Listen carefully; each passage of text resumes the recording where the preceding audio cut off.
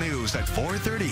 All right, welcome back, everybody. A very, very big day on this Thursday. It happens to be National Pizza Day, which means a little bit more to most here in Connecticut. Yeah, it's like a state holiday, or it should be. In New Haven, very popular. Channel 3's Mark Robbins is joining us live on Worcester Street. So many good spots to eat. I see one right behind you there, Mark.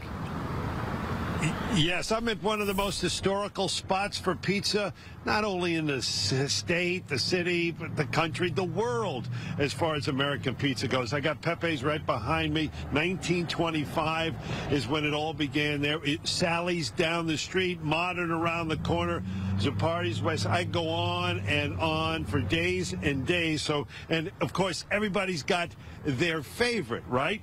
But whether it's a slice, a full pie, doesn't matter. Everybody can agree that the best pizza, the best way to get it is here in Connecticut.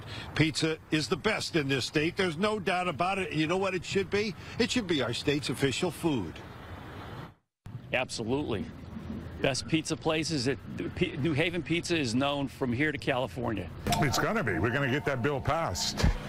Why not? I mean, Connecticut, who else than Connecticut has more change going out all over the country? No one.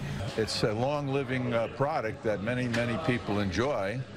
It's cost-effective, but most importantly, delicious.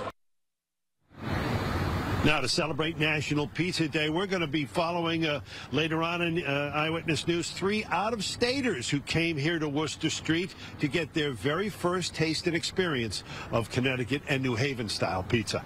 For now, reporting live in New Haven, Mark Robbins, Channel 3 Eyewitness News.